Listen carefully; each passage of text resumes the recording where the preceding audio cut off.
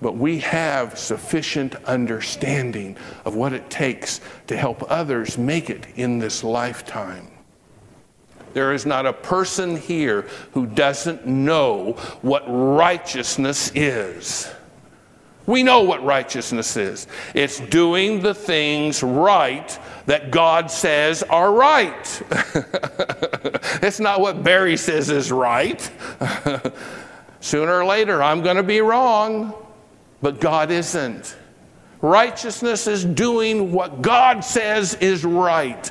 And if we're a little unsure about this thing or that thing, we become students of the Bible, and we see what God has to say about that given thing, that given subject.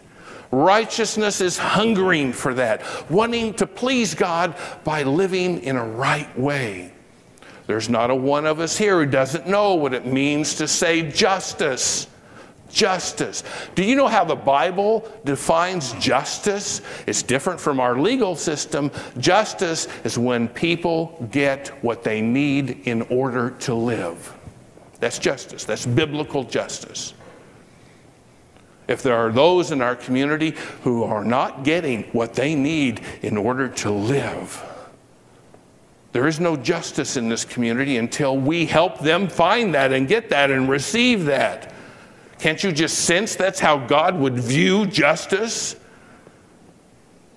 It's helping those who are less fortunate than oftentimes ourselves. We understand these kinds of things. We don't lack knowledge of them. We know what they are. What God wants us to do through the empowerment of the Holy Spirit is God raises your understanding of knowledge and wisdom and justice and understanding. He raises that, and that's how he wants you to live the middle part of each day. Use these tools. Don't stand back and say, but I didn't know. I don't know the difference between right and wrong. I didn't know what righteousness was. Well, it was just my personality that made me be so stubborn. Those excuses don't work in the face of God. You might get by with it with your spouse for a few years, but they don't work one day with God. Okay? Not one day. You see, we've already got the equipment that we need in order to live well and right and honorably and civil with each other. We've got all the equipment that we need. They're gifts given to us from the Holy Spirit. And before he gave them to us, the Holy Spirit gave them to Jesus himself. You start each day in prayer with God. You end each day in prayer with God. And in the in-between time, use your tools. Use them. The very tools that the Holy Spirit gives to us. The Spirit guides. That's how the Spirit guides us. It's not guiding us around the nose from point A to point B. It's, okay, you got a rough day ahead here. Use these tools that your Creator planted within you, has grown and spawned and nurtured and developed within you. And you're going to get through today. And that's the only assignment you've got, is to get through today. Use what you've got inside of you. Robert, let's put that wicked paragraph up there. I think on the back of the sermon series that is an insert is a paragraph.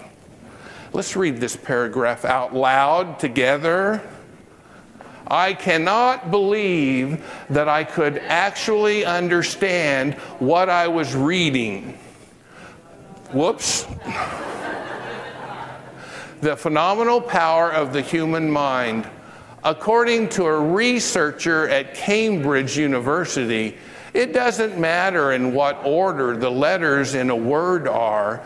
The only important thing is that the first and the last letter be in the right place. The rest can be a total mess, and you can still read every letter by itself, but the word as a whole. Amazing, huh? Yeah, and I always thought spelling was important. That's how our minds think. That's how our brains think. We see the first letter of a word, we see the last letter of the word, and you can mess up some of the in-between letters, but they have to be the right letters of how to spell that word, and your mind will still see the right word. That is absolutely incredible. Start each day your first letter with Christ. End each day, the last letter has to be spelled correctly, with Christ. And you'll be amazed the tools that God has given to you to use in between. And it works. Amen. Thank you for joining us on our pre-recorded Sunday morning service. If you would like a copy, you can contact the office at 660-359-6762 or email us at wesleym@sbcglobal.net.